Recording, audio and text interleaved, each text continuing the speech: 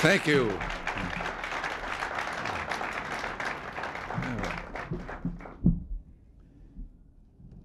At home, members of the Association of American Editorial Cartoonists, distinguished guests, it's a pleasure to welcome America's editorial cartoonists here to the White House this morning. I know cartoonists are an independent lot who often march to the beat of a different drummer. Of course, sometimes when I see the way some of you draw me, I wonder if it's just a different drummer you're marching to. Maybe it's the tune tones. But it's a tribute to the hard work and careful organizing of Etta and her staff that all of you free spirits have arrived here today at the right time and in the right place. Next week, I want Etta to show you where you should arrive on the question of Contra aid. Yeah. Anyway, to Etta and to all of you, let me just say thank you for coming. As you know, this is the second time that we've had editorial cartoonists here during this term. Last May, I had some of you over for lunch. We're still looking for the missing silverware. And I'd like to know who drew the graffiti on the hall wall. I don't want you to erase it. I just want you to sign it. But cartoonists occupy, seriously, a special place in my heart. I hope Gary Trudeau will remember that. It's heart, not brain. Heart. Still, as you may have heard, I like to draw cartoons and caricatures myself. So when I see a particularly good one in the newspapers, particularly one of myself, I want to throw a bouquet or something. Don't get me wrong, I don't mean that personally. After all, for me, politics is forgive and, as you may have heard, sometimes forget.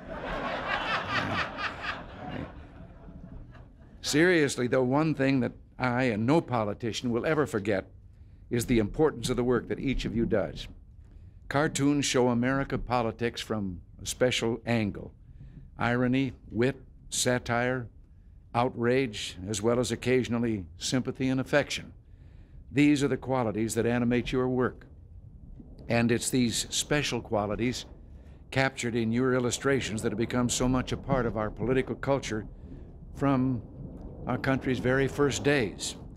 Cartoonist drawings of the Boston Massacre helped ignite the fire of the American Revolution. A century later, the cartoons of Thomas Nast helped wash the soil of corruption from the fabric of democracy.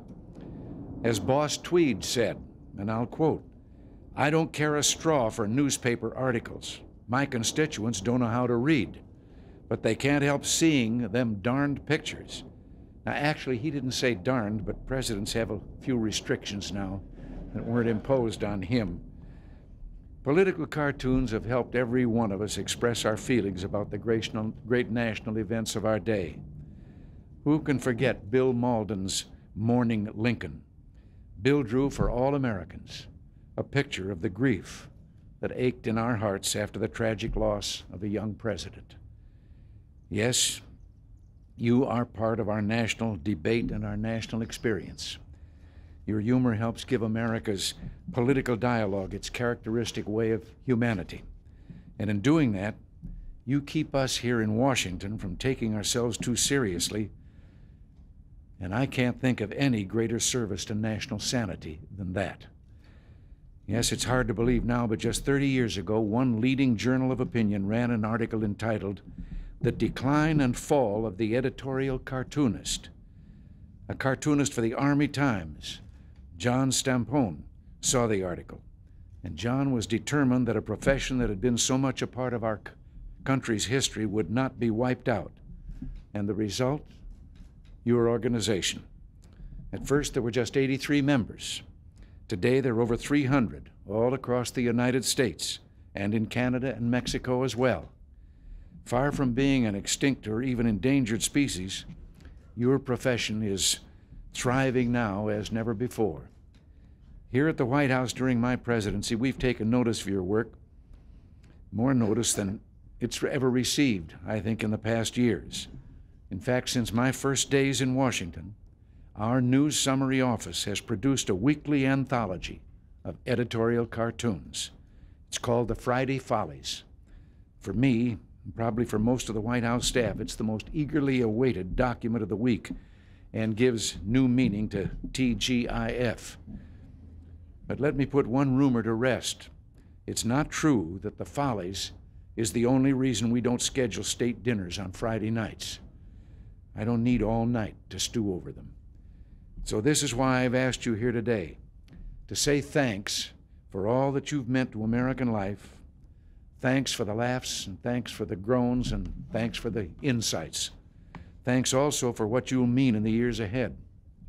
If someone were to ask what's the difference between the United States and the Soviet Union, I guess one answer would be that in the United States, editorial cartoonists can publish pictures lampooning Ronald Reagan, while in the Soviet Union, cartoonists must publish pictures lampooning Ronald Reagan.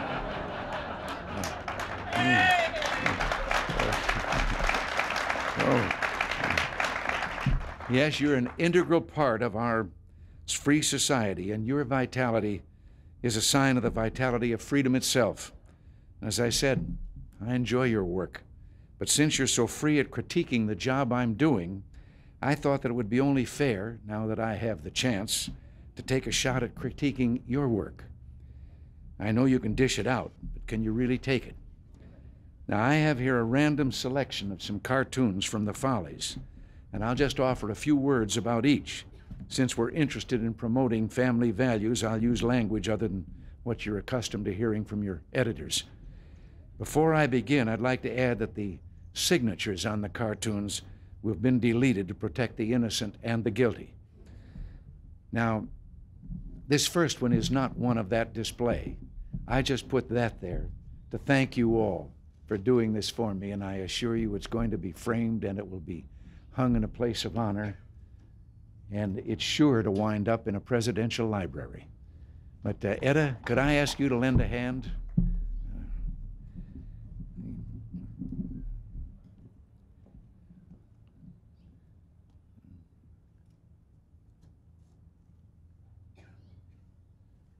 Don't let that get away from us.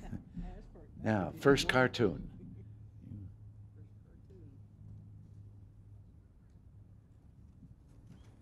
Now, in case some of you can't read, that says, "Let me clarify the last clarification of the previous clarification on the earlier clarification of the '85 tax issue." But that isn't what's important. What's important is where I'm pointing. I've tried everything I can to get my hair stand up the way you picture it. And it just won't take. Okay. Now, the second cartoon. Here you've got me looking a little upset, and you've got the White House falling down, and that's Howard Baker with the toolkit. And I'm saying, oh, good, you must be the handyman we called. But if you were close enough, you'd see that I look a little upset. And that's probably because I just found out Howard doesn't do windows. Third cartoon. Well, in the balloon it says economic recovery. Now, I'm having trouble recognizing the fella in the chair, but the crap shooter on the floor, I got him right away. Yeah. Yes, sir. He's still recovering from the last election. Now, we're to the fourth cartoon. Now, this one, it's titled The Great Communicator, but as you can see, there's been some mistake there. They left the balloon blank, so I think that I will start filling it in.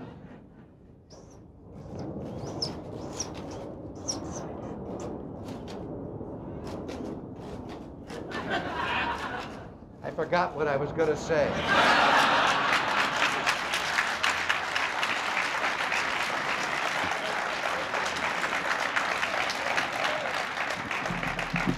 Now I guess we come to number 5. And this one must be a reprint from an old Hollywood publicity piece. It's funny it hasn't gotten brown around the edges lately, but What I have it here for is I'm going to ask Ted Turner to colorize it. I must confess I rather like that last one. You may try to guess the cartoonist. I'll give you a hint. It wasn't Tip O'Neill. Thank heavens he never learned to draw. In my West Wing study with my other cartoons, I also have a number that are particularly special to me. They are the get well messages that many of you sent me after I had a little accident not far from here in late March of 1981. For me, they're a daily reminder of your sensitivity, compassion, and devotion to the nation's welfare. So let me leave you with two pieces of advice. First, keep drawing. Second, take it easy on the old boy. And if I could suggest a subject for all of you right now, it's that monkey business that's going up on the hill with regard to your money and how the government's going to take it away from you. I think that'd be a fine thing. So, thanks for stopping by. God bless all of you. Keep it up. All right. Thank you, Etta. Thank you very much for that. Oh.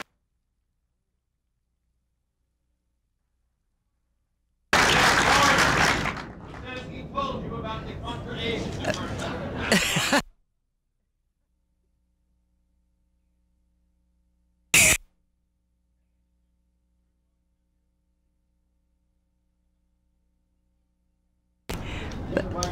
Turn the mic on. Is the mic not on? Now is the mic on? There. Now the mic's on. We have a question before I make a presentation. Is it true that you had us here in the Rose Garden because you heard we drew on the walls? But I would like to present you with this book, The Best Editorial Cartoons of the Year, that's signed by many of our members, and we appreciate your invitation Well, today. thank you very much. Thank you. Thank you. Thank you all. If you'll promise to draw a picture of Sam, I'll answer his question. What is it? General Secord testified that North told him that he, North, had told you about the Contra aid diversion. Well, then he was misinformed. What did you know? I did not know that there was any excess money until that day, the day before I told all of you that Ed Meese came in and said he had found a memo that indicated there was additional money. But did you know I did not know about it, and I did not know, and I'm still waiting to know, where did that money go? What did you know about what Secord was doing, sir? What did you know about what Mr. Secord was up to over those 2 years? Well, I knew that Mr. Secord, as a private citizen, was engaged with other private citizens in trying to get aid to the Contras and so forth, and there's nothing against the law in that. Military aid? Military aid, sir? People felt that way. Military aid, sir? What? Military aid? I'm moving this meeting to adjourn. Answer the question. A motion to adjourn is always in order. What about military aid? What do you have to say about Hart? You made a hard decision this morning.